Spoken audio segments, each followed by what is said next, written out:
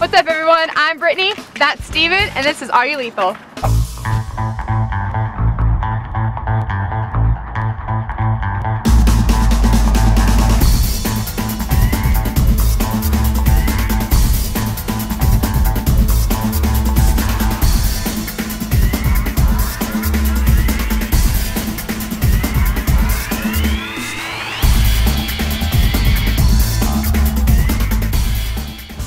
So Brittany, as you know, we talk a lot about being distracted while you drive. Right, and how that kills more teens in America than anything else.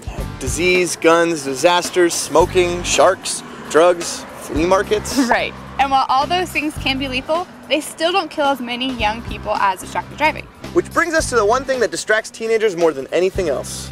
Justin Bieber's hair? Nope. The muscular physique of Taylor Lautner. No. How about Robert Pattinson's smile? No, and stop reading my diary. That stuff's personal. It's actually this little guy right here. Ah, the rare and extremely dangerous Asian spotted phone. Yeah, also known as Cellulus textus. And it's not that rare at all. In fact, it's estimated that 80% of young people between the ages of 12 and 17 have cell phones. Which begs the question, who are the 20% that don't? Exactly. The cell phone is so much a part of our lives, keeping us connected to our friends, our family, all of our loved ones, and even keeping up with the moments of celebrities. Which is why for many teens it is unthinkable to not use their phone while driving. Whether talking, texting, updating Facebook, or even Twitter. Yeah, it's like rude not to respond immediately to someone's text, or pick up the phone, or not immediately comment on somebody's post. Right, but look, if the choice is between picking off a friend who is texting you by making her wait 5 minutes to hear back, or being placed in a body bag, the choice is easy. So, here's the challenge. Start changing how you and your friends think about cell phones, texting, and everything that goes with it by keeping your phone in your pocket while you drive, telling your friends not to respond to you if they are driving. And if your friends wonder why you won't use your phone while you drive, just let them know that your life is more important than their feelings. So suck it up, b****s. All right, let's hear a point of view that's a little different on the subject. What's with the phone? Always on the phone. Back in my day, phones were bolted to the wall. You couldn't drive off with them, you just talked. And when you were driving, you weren't making a phone call.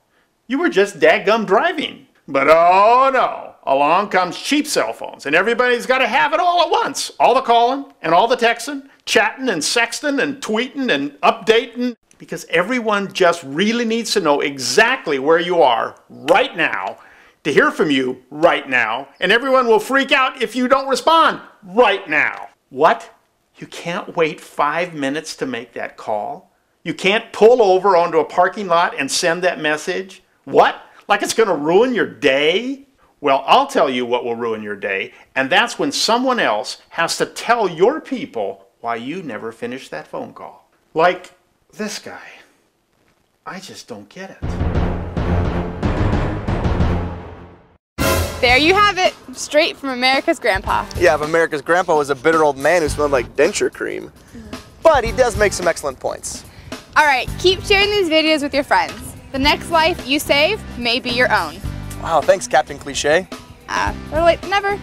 Okay, now this is just dumb.